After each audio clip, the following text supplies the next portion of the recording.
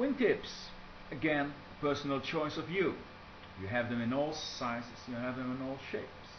You have the pointy ones of the book, nice to look at, but you need several kind of ribs because the wing is going narrow to the tip. You have also the same problem when you have the more rounded tip of the later model. They also demand several types of ribs. You have those who think, well, I want to avoid that problem, I make a really rectangular wing. Can be done, but you lose some efficiency of the wing. There are steps in between. For me it was possible to make a wing with only one type of rib and just at the end around the tip. It is possible. Demands a little bit thinking work, but you can do it. I really do not advise to make the really rectangular version. The loss in efficiency is sufficient enough to consider it as not ideal. There's also the trapezium shaped version you can have, but again it demands several types of ribs. Like I said again, it's a personal choice, it's up to you.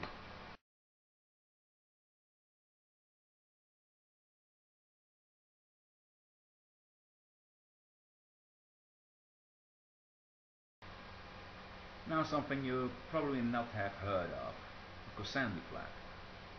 Now what does it do? It's been installed on the rear wing and it only goes upwards. Now why is it used? It has two functions. One is glide ratio control. If you are a bit too high to land, you can lose a lot of altitude by using it to reduce the efficiency of the rear wing, so you glide down on a higher angle. But you have two kinds of flaps. You have one over one piece and you have differential flaps. Now those differential flaps, they are being used to have a better ability to land with crosswinds. Now a flying flea is a 2-axis and it's having, let's say, not problems with crosswinds, but you have to really fly angled and then at the end correct yourself. Now with these split flaps you can set one high and the other normal, and that makes that you have kind of 3-axis ability to fly straight to the strip and be able to do it like a normal landing, not being angled. I have to correct at the end.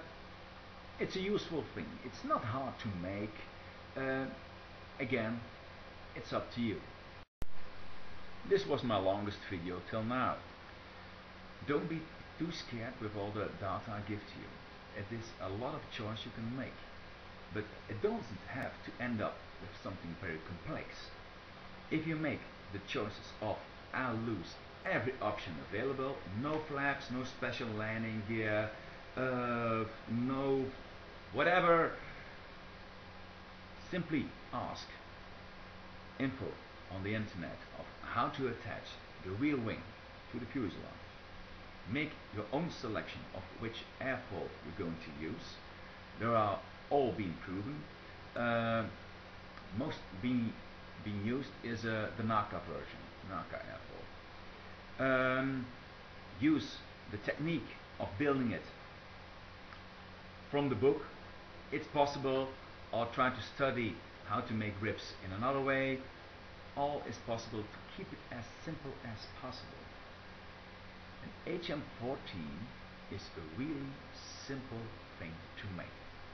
I forgot or deliberately didn't mention a few other things that need to be corrected from the book to a modern version, because it's getting a bit too much in detail.